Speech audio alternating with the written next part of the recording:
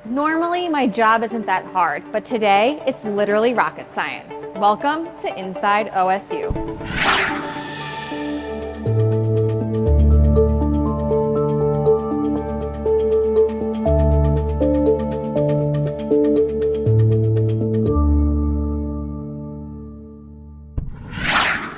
So the whole point is to get momentum produced out the back. And how do we do that?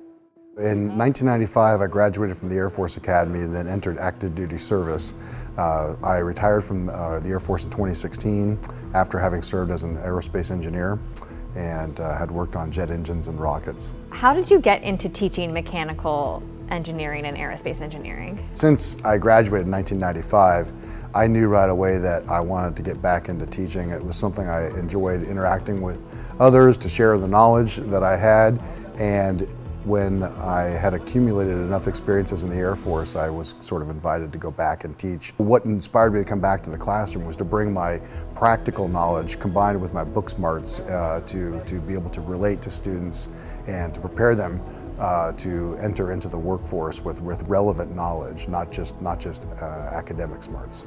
You're talking about real life experience. What real life experience do you have working with rockets? Because most people, when they hear military, they don't think engineering. I have a saying with my students that this is going to be a journey together of scholarship and discovery, so that I intentionally pick out material and subject matter and things to research that I don't know the answer to. So we're learning together. And my experiences in the Air Force to help me prepare for that, I spent 3 years doing intelligence analysis.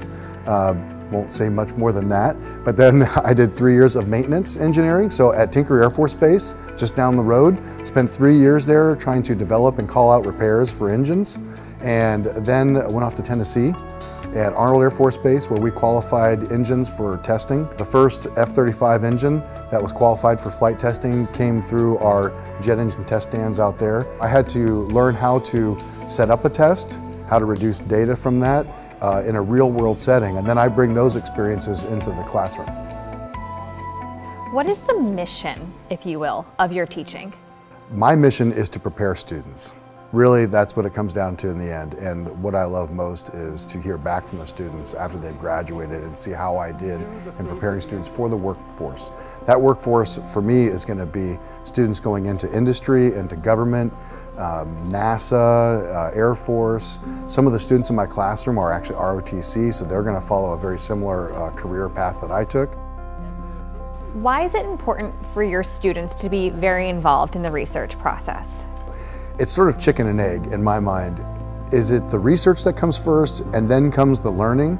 Or can I teach them in the classroom, give them the learning they need, and then bring them into the lab and have them be effective in the lab? And in actuality, both work. It can start with research and then come into the classroom, or in some cases, I'll connect with the student in the classroom and then bring them into the lab, and in their senior year when they do a design project, they're using the information that they got, the knowledge they got from my class, and they're using that to design an actual product. Then that mechanical power is putting that shaft power into the propeller, which is giving us propulsive power.